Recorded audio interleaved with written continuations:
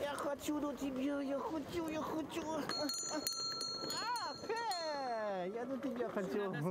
They are coming here, I see his face, the world is sad, but I won't give him the 5-10 minutes, maybe 30 minutes smiling, thinking about the toys, about the Nicholas, not about the war.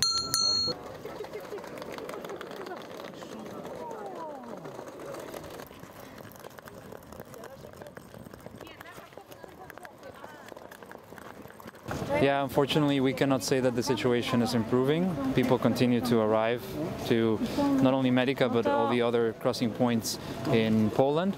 Just here in Medica yesterday we saw reports of over 6,700 new arrivals to this point. Majority of people continue on their journeys, some do stay behind, but we're also preparing ourselves for larger surges of people coming through. We've also heard reports that there will be more people coming in through Medica in the next few days.